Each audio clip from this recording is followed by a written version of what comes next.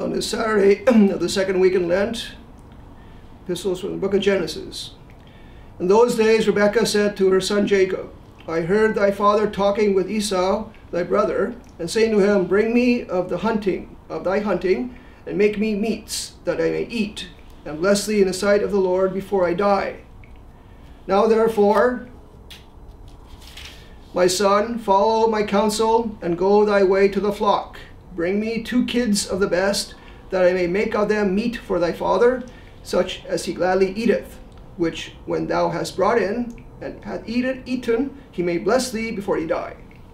But he answered her, Thou knowest that Esau, my brother, is a hairy man, and I am smooth. If my father shall feel me and perceive it, I fear lest he will think I would have mocked him, and shall bring upon me a curse instead of a blessing. And his mother said to him, Upon me be this curse, my son. Only hear thou my voice, and go fetch me the things which I said. He went and brought and gave them to his mother. She dressed meats such as she knew his father liked, and she put on him very good garments of Esau, which she had at home with her, and the little skins of the kids she put about his hands, and covered the bare of his neck. And she gave him the Savior meat, and delivered him bread that she had baked, which when he had carried in, he said, My father. But he answered, I hear. Who art thou, my son? And Jacob said, I am Esau, thy firstborn. I have done as thou didst command me. Arise, sit, and eat of my venison, that thy soul may bless me. And Isaac said to his son, How couldst thou find it so quickly, my son? He answered, It was the will of God that what I sought came quickly in my way. And Isaac said, Come hither, that I may feel thee, my son, and may prove whether thou be my son Esau or not. He came near to his father, and when he had felt him, Isaac said, The voice indeed is the voice of Jacob, but the hands are the hands of Esau. And he knew him not, because his hairy hands made him like to the elder. Then blessing him, he said, Art thou my son Esau? He answered, I am. Then he said, Bring me the meats of thy hunting, my son, that my soul may bless thee. And when they were brought, he had eaten, he offered him wine also, which after he had drunk, he said to him, Come near me and give me a kiss, my son. He came near and kissed him. And immediately he smelled the fragrant smell of his garments. Blessing him, he said, Behold, the smell of my son is as the smell of a plentiful field, which the Lord hath blessed. God give thee of the dew of heaven, and of the fatness of the earth, abundance of corn and wine. And let people serve thee, and tribes worship thee. Be thou Lord of thy brethren, and let thy mother's children bow down before thee. Cursed be he that curseth thee, and let him that blessed thee be filled with blessings. Isaac had scarce ended his words, when Jacob being now gone out abroad, Esau came and brought in to his father meats made of what he had taken in hunting, saying, Arise, my father, and eat of thy son's venison, that thy soul may bless me. And Isaac said to him, Why? Who art thou? He answered, I am thy firstborn son, Esau. Isaac was struck with fear, and astonished exceedingly, and wondered beyond what can be believed, and said, Who is he then that even now brought me venison that he had taken, and I ate of all before thou camest? And I blessed him, and he shall be blessed. Esau, having heard his father's words, roared out with a great cry, and being in great consternation, said, Bless me also, my father. And he said, Thy brother came deceitfully, and got thy blessing. But he said again, Rightly is his name called Jacob, for he hath supplanted me, lo, this second time. My first birthright he took away before, and now this second time he hath stolen away my blessing. And again he said to his father, Hast thou not reserved me also a blessing? Isaac answered, I appointed him thy Lord, and have made all his brethren his servants. I have established him with corn and wine, and after this, what shall I do more for thee, my son? And Esau said to him, Hast thou only one blessing, father? I beseech thee, bless me also.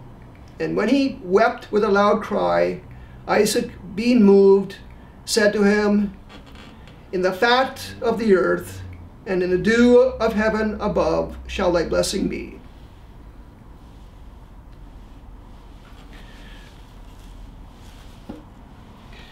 The continuation of the Holy Gospel according to St. Luke. At that time Jesus spoke to the Pharisees and scribes this parable. A certain man had 2 sons, and the younger of them said to his father, Father, give me the portion of substance that falleth to me. And he divided unto them his substance. And not many days after, the younger son, gathering all together, went abroad into a far country, and there wasted his substance, living riotously. And after he had spent all, there came a mighty famine in that country, and he began to be in want. And he went and cleaved to one of the citizens of that country. And he sent him into his farm to feed swine. And he would fain have filled his belly with the husks the swine did eat, and no man gave unto him. And returning to himself, he said, How many hired servants in my father's house abound with bread, and I here perish with hunger. I will arise and will go to my father, and say to him, Father, I have sinned against heaven and before thee. I am not worthy to be called thy son. Make me as one of thy hired servants. And rising up, he came to his father.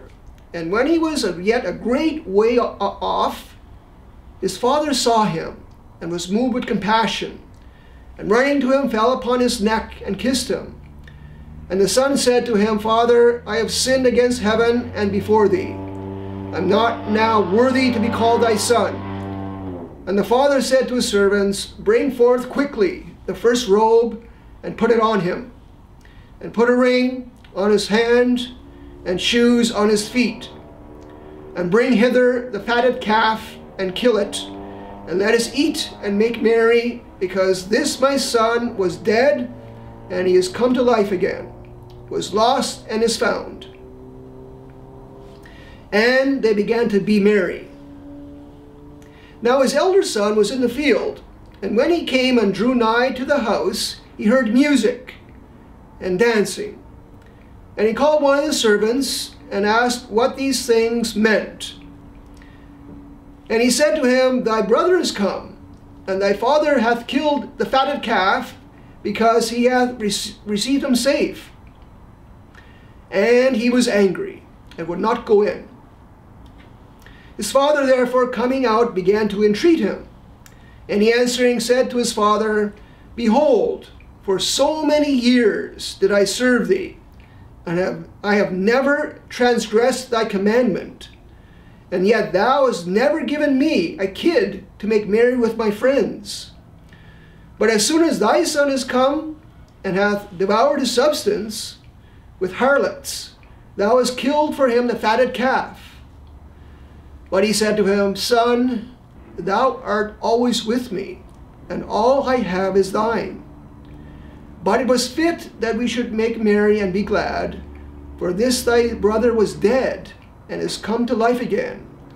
He was lost, and is found.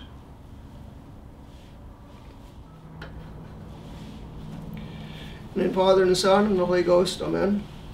Maria, gratia plena, Dominus tecum, benedicta turibus, et benedictus fructus ventris tui, Iesus. Santa Maria, Mater Dei, ora pro nobis peccatoribus, nunc et in hora mortis nostre. Amen.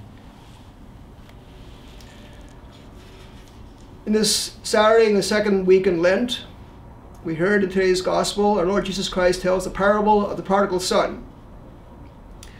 And at the end of the Gospel, we hear them celebrating the return of his Son by music and dancing. So today's sermon will talk about the morality of music.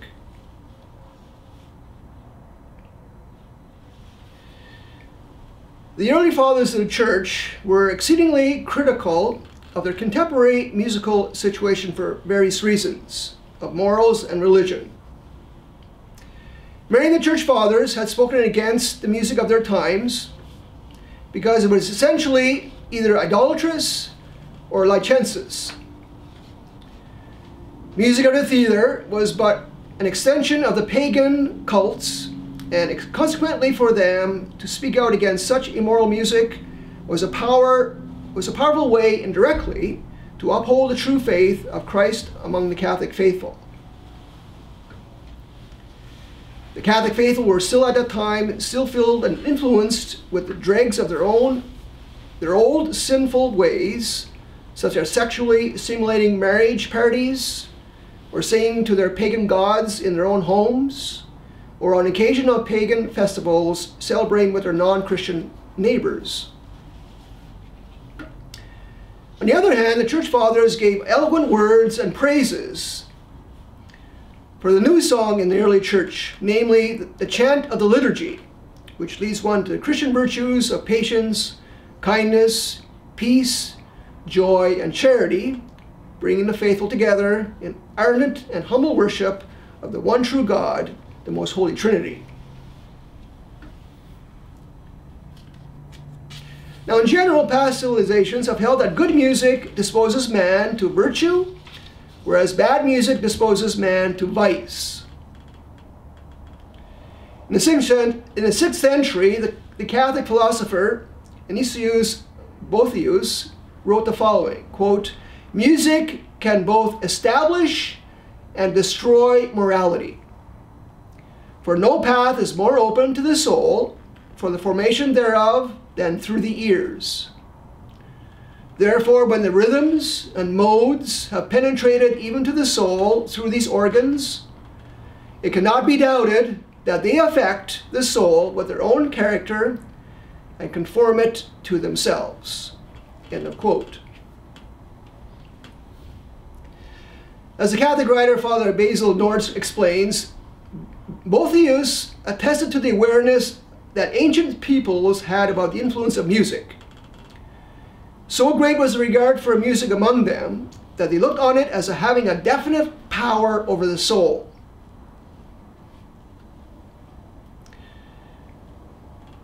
Now these men are cited in order to convey a sense of the gravity of this topic.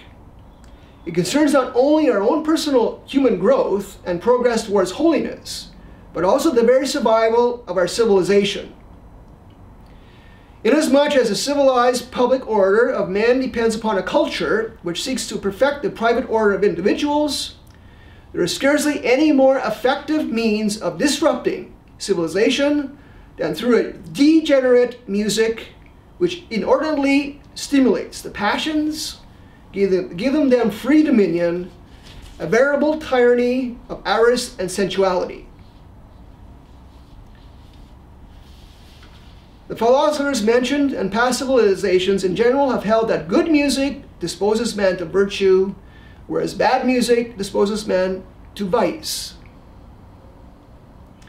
The music generally accepted by a civilization will profoundly determine its moral health and ultimately its growth or demise. Now, it's important to note that these philosophers did not say that music produces virtue or vice, but rather disposes one for the acquisition of one or the other. As one writer puts it, music can only suggest, encourage with its delights, not force anyone to act contrary to their best convictions, yet many suggestions can undermine felt and reasoned convictions over a prolonged period of time. Moreover, the free choice to expose oneself to one form of music or another, especially repeatedly and over a prolonged period of time, is a moral choice itself. That is, this very choice is either virtuous or sinful. But the question is, why does music have a strong influence in disposing man to virtue or to vice? To put it briefly, music as an art form is unique with regard to the object that it imitates. There's an axiom in philosophy which states, art imitates nature. Every form of human art must take from the created order elements that it imitates and arranges so as to articulate a feeling or conviction which the artist wishes to express to his fellow man. As such, they have an effect on man. Now, what does music imitate? It is capable of imitating various things in our experience, such as the sound of a blustery storm, or the rushing of troops into battle, or the hectic bedlam of rush hour traffic. But the motion of musical sounds, expressed in various types of melody, harmony, rhythm, and tonal texture, most importantly, are capable of imitating man's own inner passions or emotions. There are certain natural bodily motions which commonly accompany man's feelings of joy, anger, hope, sorrow, fear, despair, love, hate, and courage. Music is capable of imitating these same movements and so invoke these feelings in the soul. In this way, music is a natural and universal language which is not learned, but immediately and connaturally felt. It is true that we can learn to associate certain memories and feelings with certain kinds of music due to repeated experiences. Nevertheless, for the most part, music, by its very melody, harmony, rhythm, and so on, expresses specific emotions. For example, there's no need to teach a little child, this is happy music, or this is sad music, because as soon as the happy music is played to the child begins to move joyfully. Whereas sad music is, when sad music is played, we get a different reaction.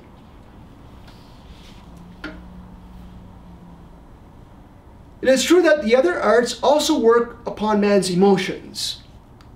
Take, for example, a statue such as Michelangelo's Pieta, which imitates a scene of Mary holding her dead son Jesus. The statue arouses pity, compassion, and sadness because it depicts the Blessed Mother in the state of these emotions. Hence, those devoted to the Blessed Virgin Mary are easily moved, whereas non-Catholics may remain untouched. Now, music is different because it does not portray others experiencing the emotion, but it rather directly imitates and so stimulates the emotions themselves. That is why music can be categorized according to the passion it imitates and arouses. There is joyful music, sad music, suspenseful music, rebellious music, and so on. A person would not usually confuse, for example, Gregorian chant music with a marching song, nor would they mistake music to celebrate victory with a funeral hymn. The differences are very obvious. And this is because even without there being lyrics to identify the feeling the composer wishes to arouse, the feeling is aroused by itself, by the hymn, or the rhythm and melody. This point is of utmost importance. Music consists neither essentially nor primarily in the lyrics, that is, the words of the song. Whether a piece of music has words or not is accidental to the music itself, insofar as it imitates and affects the passions. For example, we do not need to understand German to know that the fourth movement of Beethoven's Ninth Symphony is an ode to joy. The joy is felt, not intellectualized. But what does all this have to do with disposing man to virtue or to vice? The connection between music and the formation of virtue becomes clear when we realize that the two cardinal virtues of fortitude and temperance, and the many other related virtues, are primarily concerned with the ordering of our passions or emotions according to the right reason. These virtues perfect our emotions so that we take delight in what is truly good and avoid what is truly evil. They increase our capacity to love truly and well, and unify our strength to oppose and overcome evil. They are the strongholds of man's character. We're talking about virtues like chastity, sobriety, temperance, meekness, patience, clemency, courage, humility, and many others.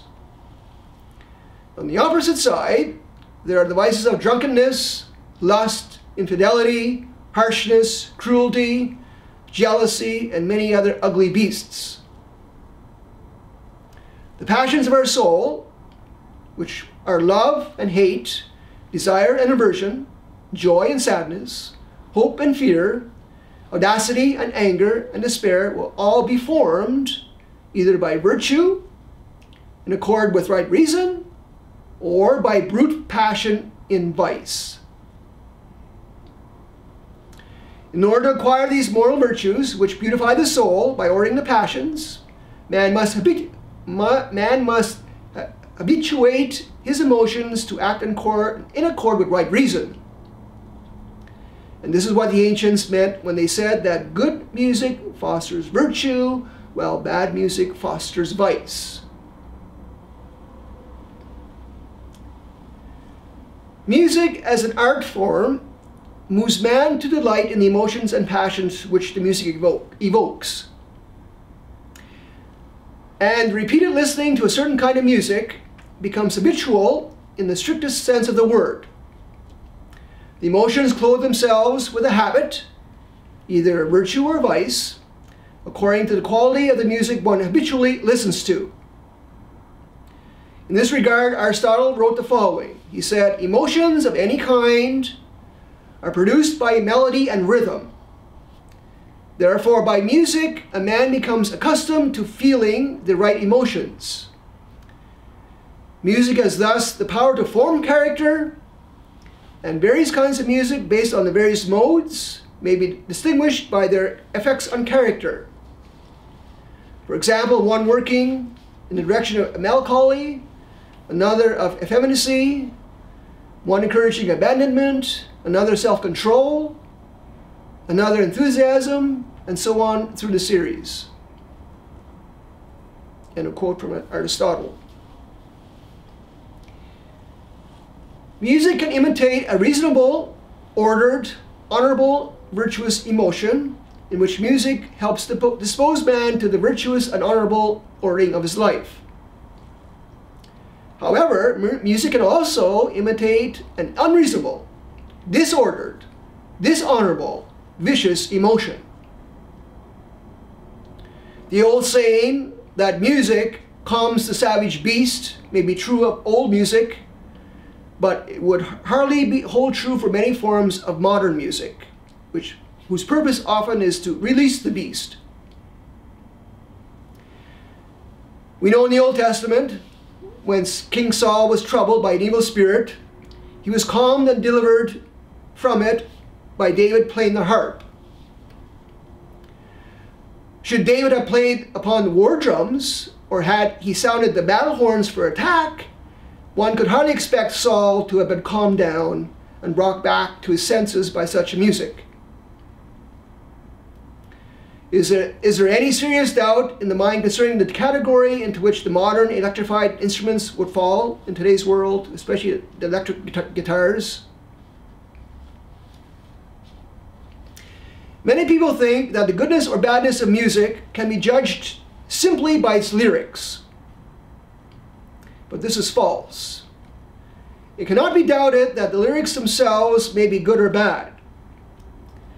Bad lyrics certainly magnify the wickedness of bad music, and also Poisson sometimes good music. For example, if a composer writes a very solemn, beautiful hymn and puts to that beautiful hymn blasphemous words to it, great would be the perversion. So also if a composer wrote a piece of music which inspired great fortitude, accompanied it with a lyric which called for the annihilation of a particular race or class of people, this obviously would be an evil song. For this reason, if the words are bad, then the music is especially to be avoided regardless of whether a person listens or pays active attention to the words, because the human mind is influenced nevertheless. But the point of our present argument is that the medium is the message. In other words, the music, its melody, harmony, and rhythm, all by itself, disposes man either to virtue or to vice by moving the emotions. Therefore, the way in which they move the passions should serve as a principal basis for judgment on whether any given piece of music is good or bad.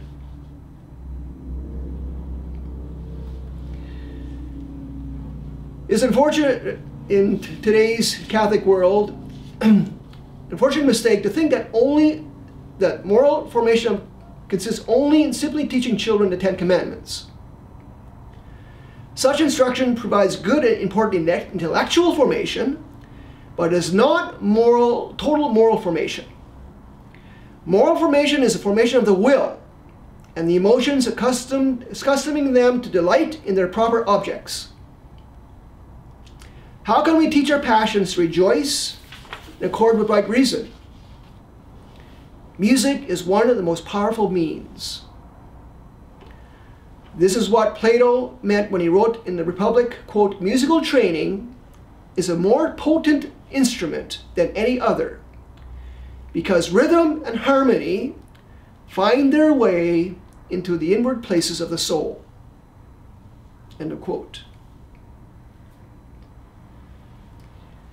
There exists a large assortment of good music. Nevertheless, the principles of judgment concerning good and bad music cannot be possibly reduced to a mere matter of personal taste and preference, any more than moral virtues are a matter of personal taste.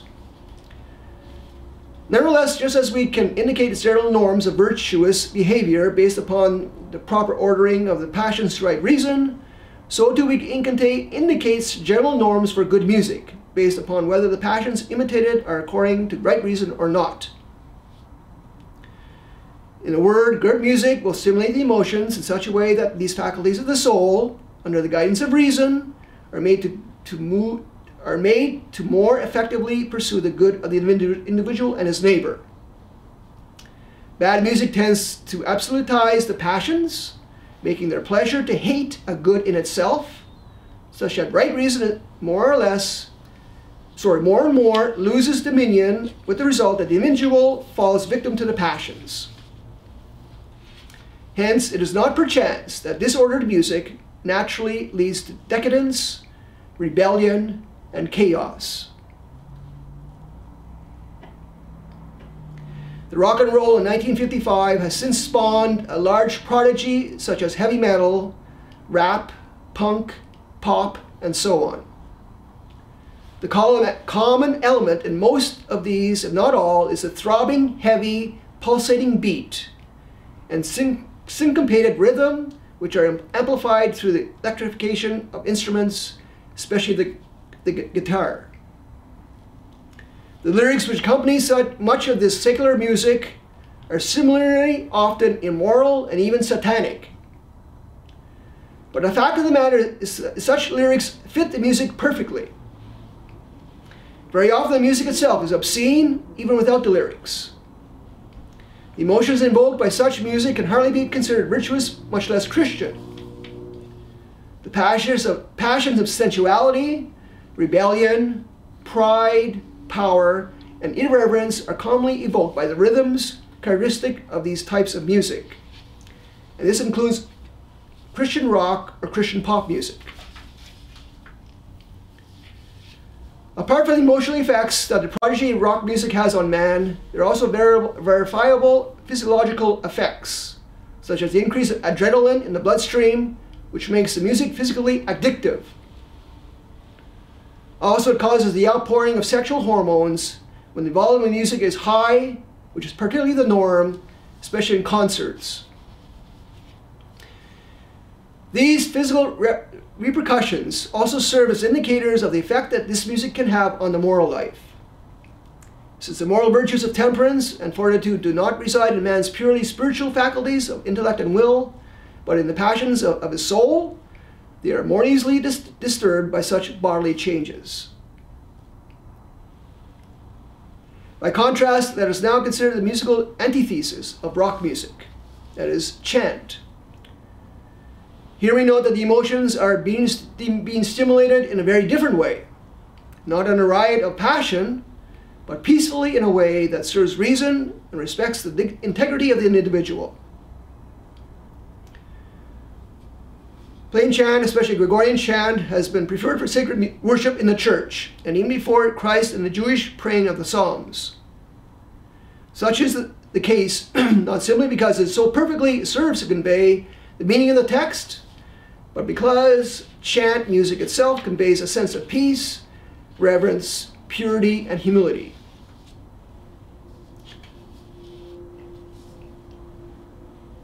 The point is not that chant music is the only good music, nor that all good music is like chant, except that in all good music stimulates the emotions in a way consonant with reason.